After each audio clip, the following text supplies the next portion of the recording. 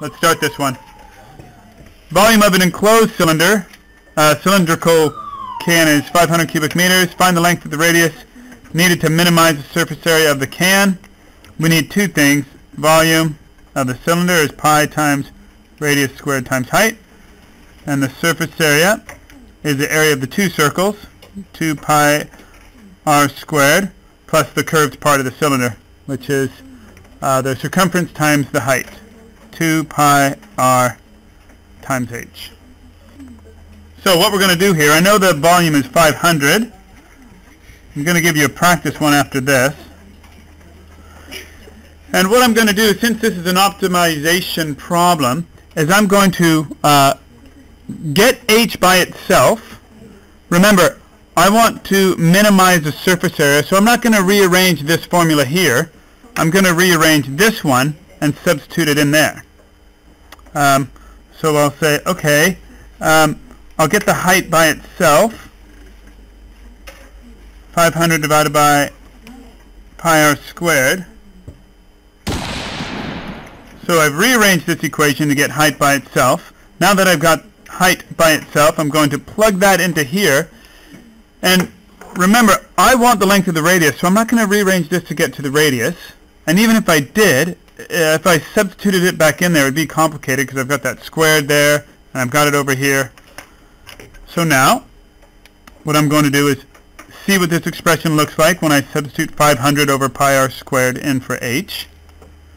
It could get a little complicated, but it's not too bad. 2 pi r squared plus 2 pi r times 500 over pi r squared.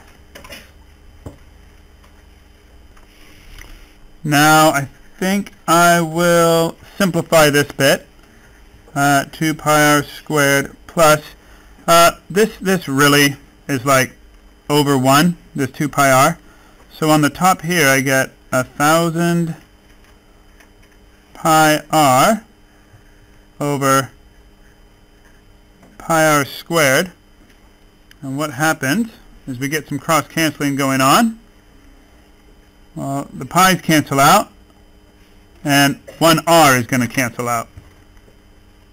So my expression, or my formula, ends up being surface area is going to be of my cylinder 2 pi r squared plus 1,000.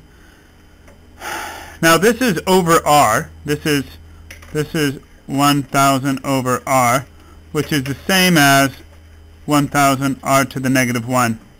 Now why I'm doing that, why I'm writing that r to the negative 1, because there's going to be some calculus going on. I have to do some calculus on it, and if I'm doing calculus on it, I want exponents. If there's going to be differentiating, I want exponents, not over r. So now that we've done all this algebra, now we do the calculus.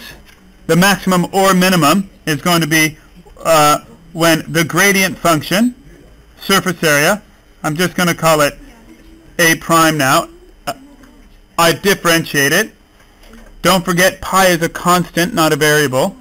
So when I differentiate this, this turns to 4 pi r. And when I differentiate this, here's the tricky one. Differentiate it. Bring the exponent, multiply it by 1,000. So negative 1 times 1,000 is negative 1,000. And I take 1 off of the exponent, making that negative 2.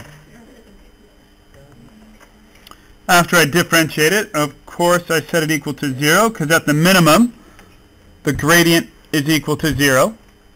So I've got the gradient function, set it equal to 0. And I'm going to solve for radius right now, as soon as I get more room. So I'm going to do this, instead of negative 100, I'm going to add that to the other side, making it not 100, 1,000, positive 1,000. And I'm going to change that back to r squared instead of having a negative exponent, and I'll show you why.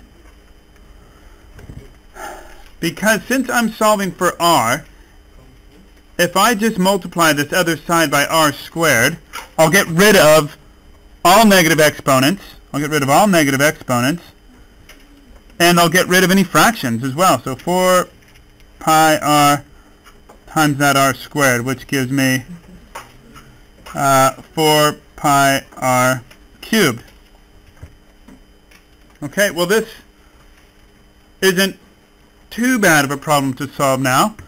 I can say, okay, I know I'm going to divide 1,000 by 4 pi. So my last step here, I guess I could do it all in one step if I wanted to. The opposite of cubing something is going to be the cube root. It's going to be the cube root of something. So my radius will equal the cube root of 1,000 over 4 pi. Now I'm going to say, just be careful with calculator work right here, because when we do kind of stuff on the calculator, if we do not put that 4 pi in brackets, it's not going to divide it all in the denominator. So let's work that out and see what we get. I guess if I did clean this up inside the radical first, I'd get something like cube root of 79.577, something like that, which gives me about 4.30 centimeters. All right. So those are off the optimization notes.